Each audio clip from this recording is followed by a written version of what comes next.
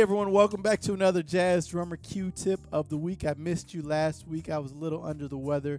Still am, but the show must go on, and we're going to be talking about and breaking down odd meters, how to deal with odd meters. The thing is, if you're not dealing with odd meters, then you're the odd man out. You get it? It's true, because a lot of the music today, coming out today, most of it is odd meter, mixed meter, at least a little bit, if not a lot of it. And if you're not comfortable with it, and if you haven't really worked on it and shedded it, you're going to be fairly uncomfortable, and you're not going to be able to really open up and create and make music in those situations. Okay, so I want to give you a few different Q-tips, if you will, of ways of handling odd meters and working on them so that you sound killer diller. I don't know what that is. Anyway, if you're ready, then I'm ready. Are you guys ready? Are you really ready? I'm giving you a double dosage of me because I missed last week. So voice is messed up. It doesn't even matter because I'm going in. Odd meters, here we come. If you're ready, then I'm ready. Are you ready? Well, then let's go. Oh, no, caí time.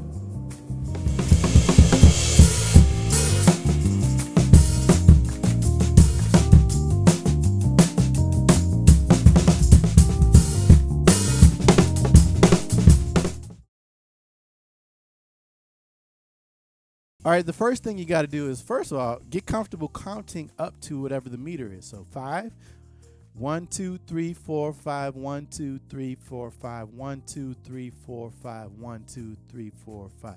Now, obviously, there's different ways to divide it, and you got to get comfortable dividing it in different ways. So let's go 3, 2, okay? Basic math. 3, 4, 5, 1, 2, 3, 1, 2, 1, 2, 3, 1, 2, 1, 2, 3, 1, 2, 1, 2. 1, 2, 3, 1, 2, 1, 2, 3, 1, 2, 1, 2, 3, 1, 2, 1. And I'm dividing the 3 into dotted quarter notes, right? It's kind of like take 5, but it's straight. We'll get to the feel later. 2, 3, 4, 5. 1, 2, 3, 4, 5. 1, 2, 3, 4, 5. 1.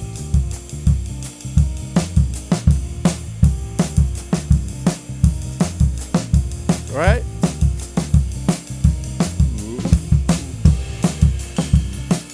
Now, what if we wanted to divide it up 1, 2, 1, 2, 3? 1, 2, 1, 2, 3, 1, 2, 1, 2, 3, 1, 2, 1, 2, 1, 1, 2, 1, 2, 3, 1, 2, 1, 2, 3, 1, 2, 1, 2, 3, 1. Right? 1, 2, 1, 2, 3.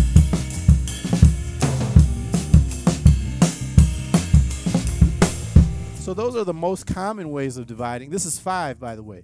What if we went 1, 1, 2, 1, 2, 1, 1, 2, 1, 2, 1, 1, 2, 1, 2, 1, right?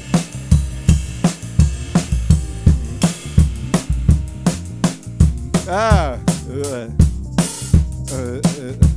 1, 1, 2, 2, 1, 1, 2, 1, 2, 1, 2. Right? So I could go on and on and on and on and on and come up with different permutations, as you should. You should get very comfortable dividing the meter into different ways so that you get freer with how you actually play it. Also, different songs, like in this case, we're going 1, 2, 3, 1, 2, 1, 2. It's actually divided into 3, 2. So it's really important for me to get comfortable with that. But other songs might be divided differently. So work on different ways of dividing the same meters up, and I think it kind of open up things for you. Okay, this is a big one. Practice straight, but also swung, right? So I'm going to play this same groove or the same meter straight first, as I've been doing, but then I'm going to play it swung, and I want you to hear the difference. And I'll use 1, 2, 3, 1, 2, 1, 2, 3, 1, 2, 1, 2, 3, 1. 1, 2, 3, 1, 2, 1, 2, 3, 1, 2, right?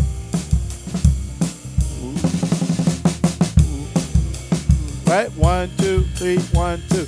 Okay, now what if I swing it? 1, 2, 3, 4.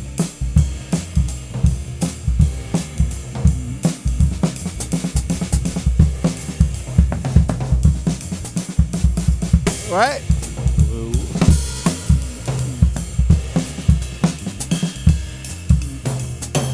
So you can see how it completely changes the feel. And also, it's really important to be able to do both because different songs require different feels, right? Maybe different sections require different feels. So get comfortable swinging in odd meters and also playing straight in odd meters. Okay, this is a really big one that I got hip to a long time ago, but it really changed the game for me. This track, in case you're interested, is a part of my digital download store. It's on my digital download store. I have a whole pack that's dedicated to odd meters, so check it out if you're interested. It's a great way to just kind of work on playing odd meters and vamps over vamps. But this specific track, there's kind of the small 5 and the big 5. Let me explain. 1, 2, 3, 1, 2, 3, 4, 5, 1, 2, 3, 4, 5, 1, 2, 3, 4, 5, 1. But if you listen to the background percussion, it kind of emphasizes the 5. 1, the big 5, 3, 4, 5. 1, 2, 3, 4, 5. 1, 2, 3, 4, 5. 1, 5. 1, 2, 3, 4, 5. 1, 2, 3, 4, 5. So you have kind of both layers going on, and depending on what you're playing, if you're taking a solo, depending on the song, maybe you want to be playing more off of the either or. So I'll give you an example. I'll play off of the smaller 5 or the regular 5. 1, 2, 3, 4, 5. 1, 2, 3, 4, 5. 1, 2, 3, 4, 5. 1, 2, 3, 1, 2, 3, 4, 5. 1, 2, 3, 4, 5. 1, 2, 3, 4, 5. 1, 2. Now the big 5. 1, 2, 3, 4, 5. 1, 2, 3, 4, 5. 1, 2, 3, 4, 5. 1, 2, 3, 4. 1, 2, 3, 4, 5. 1, 2, 3, 4, 5. 1. So you see how I'm kind of breaking it up, and what happens is when you start thinking larger groups like the big 5 or big 7, big 9, it opens up ideas for you, right? Your ideas don't have to be so contained and finite to fit into the smaller grouping. So therefore it opens up ideas, and you can kind of play a little more organically rather than mechanically and metronomically. So I'll play again using the big 5. 5. 1, 2, 3, 4, 5. 1, 4, 5. 1, 2, 4, 5. 1, 2, 1, 2, 3. 1, 2, 3, 4, 5. 1, 2, 3, 1. Right? So definitely work on small 5 and also large 5, and it's going to open up a lot of ideas for you. Okay, another thing that you should work on, right, is it's easy. Well, it's not easy, but it's the tendency, especially when we're playing odd meters, is to hit beat 1 because it's kind of like it anchors us in it. It's like a security, a kind of a security beat that we feel like we have to hit in order to make sure we don't lose where we are, which I get. But after you get comfortable hitting 1, get away from 1 a little bit, right? So I'll start with really playing 1 strong, and then I'll get away from it. Let's see what that sounds like. 2, 3, 4, 5. 1, 2, 3, 4, 5. 1, 2. 3, 4, 5, 1, 2, 3, 4, 5, 1, 2, 1, 1, 1.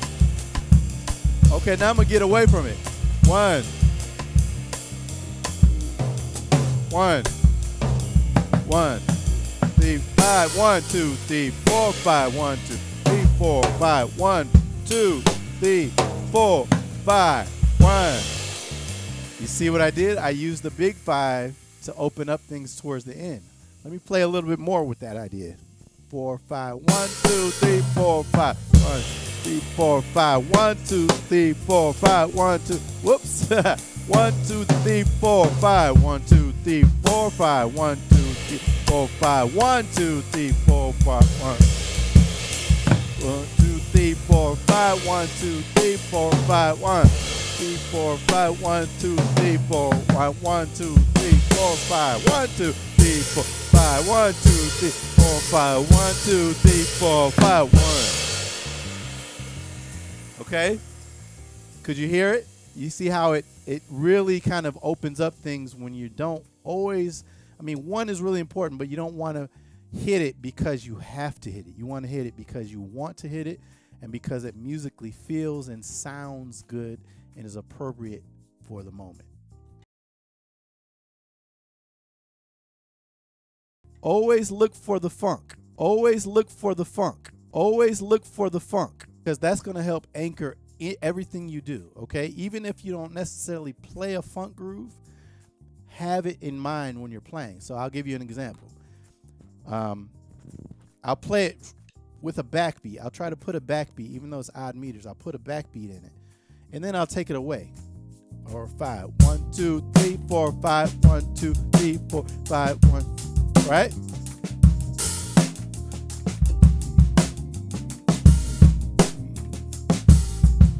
You didn't know we could funk in the odd meters. I didn't either. Yes, I did.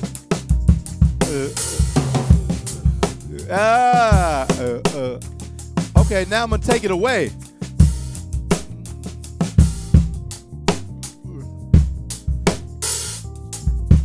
So actually, I'm not going to take it away. I'm going to displace it. I'm going to play with the idea of there being a backbeat, quote unquote. But it's not really a backbeat because it's ever moving. It's ever changing. But it feels funky because a backbeat is funky, right? And the way I'm playing the bass drum is funkified. 2, 3, 4, 5. Right? So now what if I get away from that?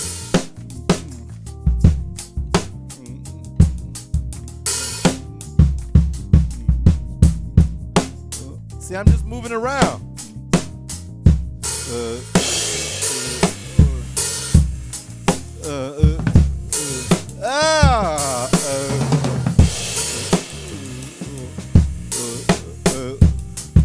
So I'm using funk elements and funk sounds and funk approaches.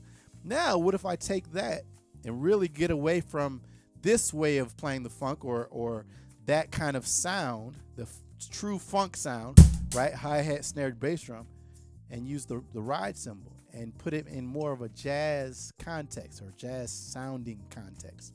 4, 5, 1, 2.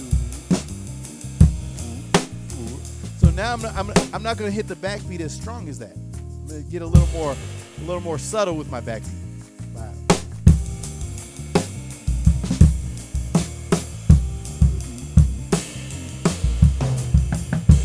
See, I'm playing a little more with a little more nuance, but I still want the funk. It's just not as blatant.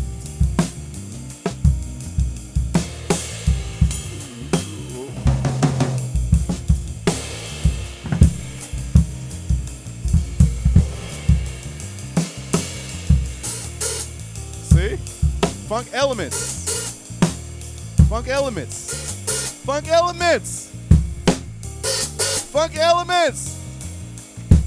Ah! Funk elements. They're all in there. They're all in there. Funk elements without playing funk in odd meters. Check it out. Of course, there is no replacement for actually playing with people. There is absolutely no replacement. What I recommend doing is take a standard, take all the things you are, take Bye Bye Blackbird, take All of Me, any standard, and say, hey guys, let's put it in an odd meter, right? So da da da da da da da da da da da. Why can't you do that? You can absolutely do that. And maybe at first doing that will be difficult for you, but the more you do it, the better you're going to get. As far as practicing, there's no replacement for playing with recordings. Find good odd meter recordings to play along to. Check out drummers who do it really well and play along with them. I would also recommend checking out this play along and any other play alongs that you can find that are in odd meter, because it's like playing with a metronome, but it's actual music, right? And so it kind of puts you in that music making mindset, while also working things out and playing very metronomic, right? There's no leeway. There's no mercy with play alongs or metronomes. So, all right, so that is it. That's what you got to do. And if you do these things, I swear your playing is going to go to the next level, and you're going to get really comfortable playing odd meters. Don't just play 5. Don't just play in 3. Don't just play in 7. Don't just play in 9. Play in 11. Play in 13. Play in 15. Because after all, it's just about 2s and 3s. 2s and 3s. That's it. 1, 2, 1, 2, 3. 1, 2, 1, 2, 3. 1, 2, 1, 2, 3. 1, 2. 1, 2,